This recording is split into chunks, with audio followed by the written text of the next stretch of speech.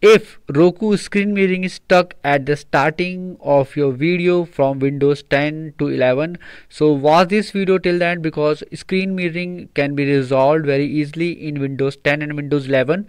If you are screening it from Windows PC to your phone or your TV, then it can be fixed. So watch this video till the end to find the best solution. So in your PC, you first of all need to go to Windows search and type settings. So it is very easy steps which I am giving you. Just open this settings app. After opening it, you need to click on this option, network and internet.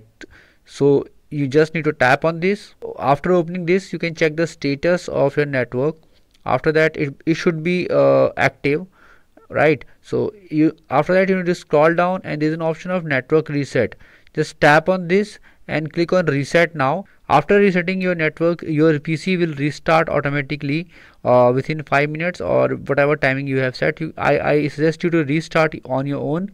After restarting your PC, try to again connect screen mirroring, then it will definitely work for you. If you still face any problem, I am giving you another link in which I have given more steps, so you can check the I button and video description in which I have given more steps. So make sure to check all those steps as well in another video. But this issue resolve the error for most of the people. But still, if you face any problem, you can watch my another video on the same topic. If you still face any problem, you can comment below and I will definitely give you reply. If you find this video helpful, just hit on the like button and also subscribe my channel for upcoming videos.